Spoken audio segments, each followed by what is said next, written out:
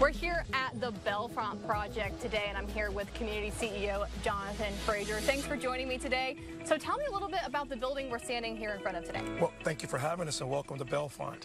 So now we have a 40-bed psychiatric residential treatment facility for the city of Ashland, the city of Russell, for the area. And this is important that you guys get a sneak peek of what's going on inside of here. Okay, we're excited. Let's go on in. Right, come on. Okay, so there's lots of construction happening here. So what room is this? This is the cafeteria.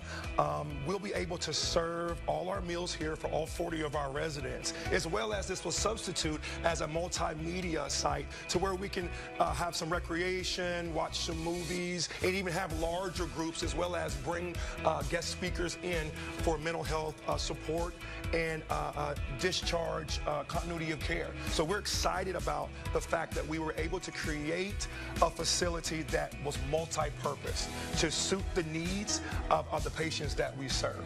Well, let's keep going. Come on. So we have this is our admin hallway. Again, you'll see that we'll have our, that will be my office as well as our senior leadership. But, again, with Bellfront, the great component about that is we want to be available to you where you're at, right? So there's a lot of things at play when you talk about being accessible. Even as a CEO, the expectation is that we're on the unit, modeling behavior, helping those that are in need. So now we're in the patient's access area. This is a restricted area that will only be viable for patients and qualified clinical staff.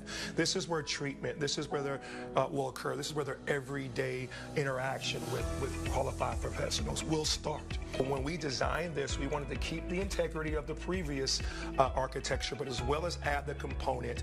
The staff that we have that helps are available right here. Right here on site. Okay, so we're going to walk in, and this is one of the group rooms. Right, group room slash our therapist office.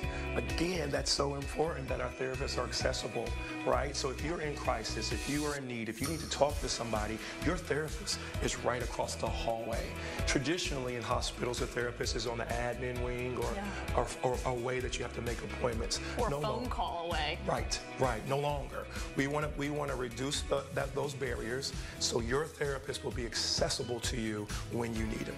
And these rooms just feel so comfortable. I think so much people think psychiatric especially, you think of just very sterile environment, but this doesn't feel like that at all. Wow, thank you. And that's attributed to those that worked on this Bellfront project. They kept in mind that we are all people. We're just one choice away from being in a crisis. So if I'm in a crisis, I want to be in a place that reminds me of home, feels like home, right? And I have an opportunity to share my thoughts, my issues with those that really care.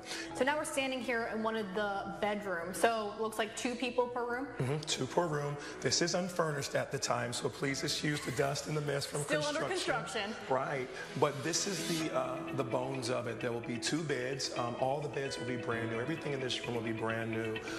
It'll be the amenities will be personalized, so for their accommodations. A state-of-the-art bathroom, brand new, that is deemed safe by our regulatory compliance entities.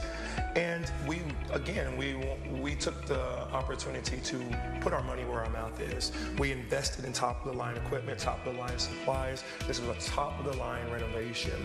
So obviously we've gone through this building now, so exciting. When are we expecting to have this open? So we want the building to be open around the end of 2023. It's important that we meet that deadline and so that we can provide that service for the community. And without the community, this would have never been possible. Well, thank you for walking me through this today. We're excited for it to be open. Thank you.